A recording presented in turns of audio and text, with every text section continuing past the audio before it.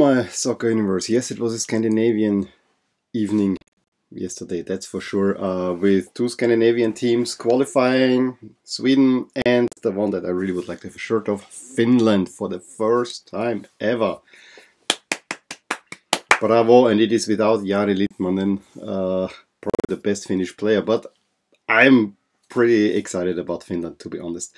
And Denmark also almost qualified. Yeah, we'll talk about it. Let's go right to that. It was actually quite interesting. I mean, Denmark played Gibraltar and did not have much trouble. I mean, that it was only 1-0 at the half was probably down to Gibraltar hanging in there.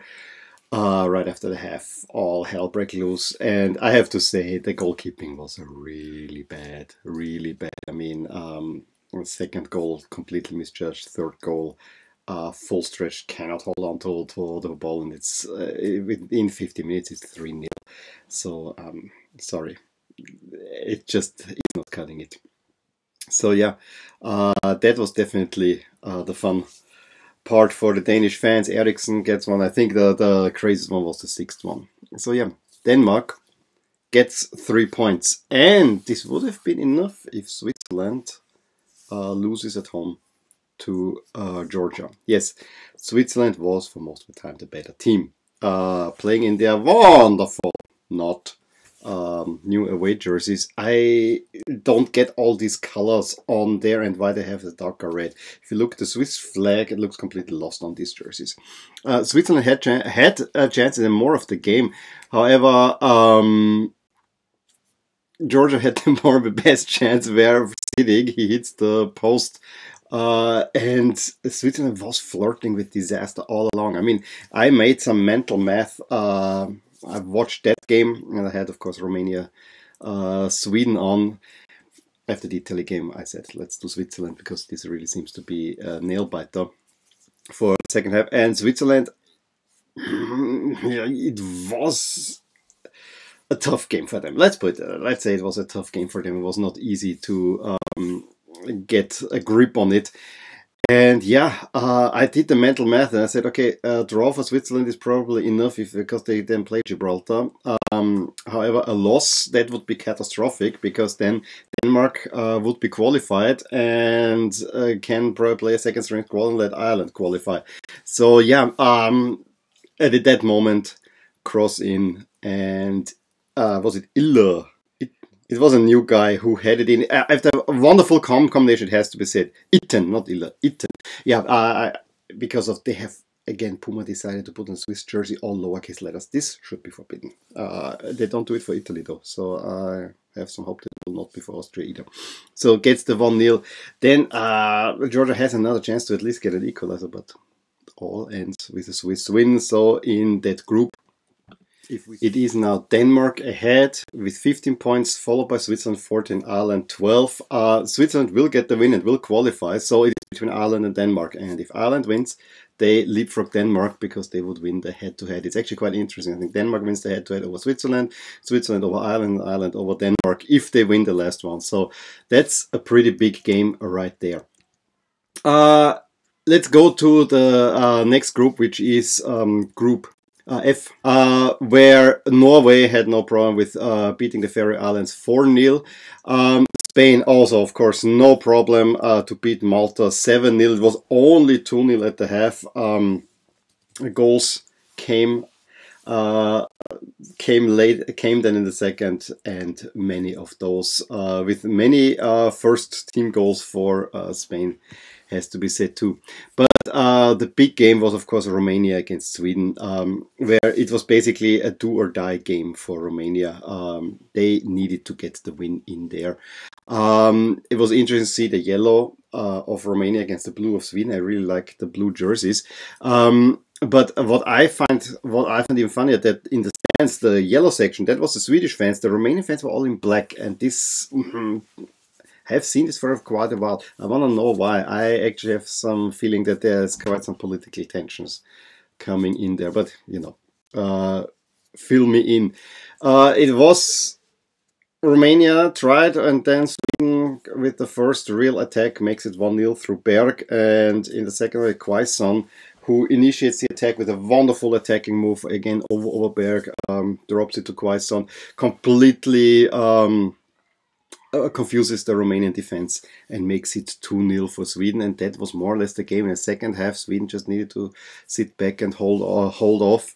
Of course, Romanian fans were not as happy. I think there was even they hit the bar as well. I want to say Forsberg.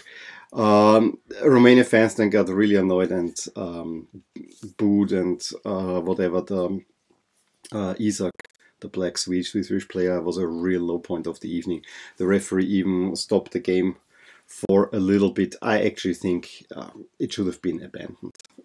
Again, it's not a pretty sight, to be honest. But yeah, Sweden with that win qualifies as the Spain. So with Spain and Sweden through, Romania and Norway will make the playoffs more or less. We'll see this, and Faroe Islands and Malta are last. Then we go to the final group, which is Group J, where Greece gets a win at Armenia. Greece, actually, I didn't see the highlights, but that actually made me quite happy. And Italy has really no problem with Bosnia and Herzegovina. I actually said, although Italy is qualified, the first game was such a great game between Italy and Bosnia that I want to watch this one. No, it wasn't. I mean, Acerbi in the 21st makes it 1-0, and Insigne with a really weird goal that rolled more or less in makes it 2-0, and there was really not much time from Bosnia. And when Belotti in the 52nd makes it 3-0, the game was done and dusted. At that moment, I was not watching anymore. Then I went to the Switzerland game. But for me, the big game in that group was, of course, Finland against Liechtenstein. I saw most of it, not with full attention. They had an early goal ruled out for offside correctly. So Tuominen in the 21st makes it 1-0, and you could see the jubilations in the Finnish crowd in a small stadium in Helsinki, but I thought this was smart to play it there. Second half, I think Liechtenstein didn't really show much. Pukki converts a penalty 64th and the 75th, a really crazy goal, where Pukki is free, has a clear on goal, takes a shot, but there's a Liechtenstein defender on the line and hits him in the face, and basically the rebound goes directly back to Pukki, and since the Liechtenstein fan is kind of pulled away, he just puts it between the post and the defender into the net, makes it 3-0.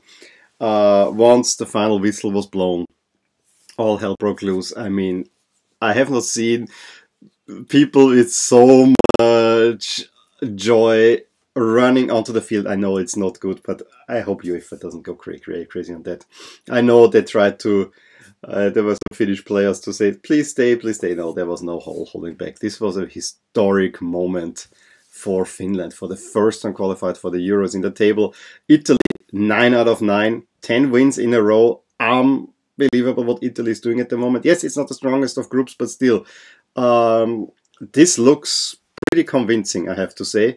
Finland is through, and Greece now is in third place with 11 points. Armenia and Bosnia 10, and Liechtenstein only 2. I think I'm mostly disappointed by Bosnia.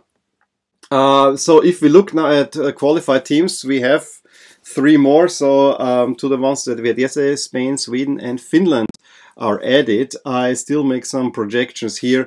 I think the only ones that are a little bit shaky is Denmark here, that could be beaten by Ireland, and Croatia, Slovakia. I think everything else is gonna happen. I don't see Portugal not qualifying, neither Netherlands, Germany, Switzerland, no, and Austria also. I think it's really the Group E and of course Denmark. Those are the 3 that I have some doubts.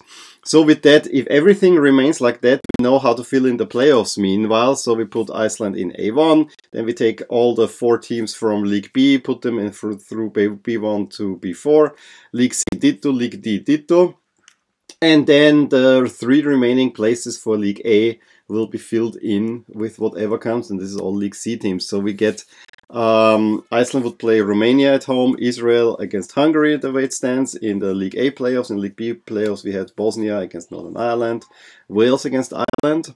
That would be an interesting one.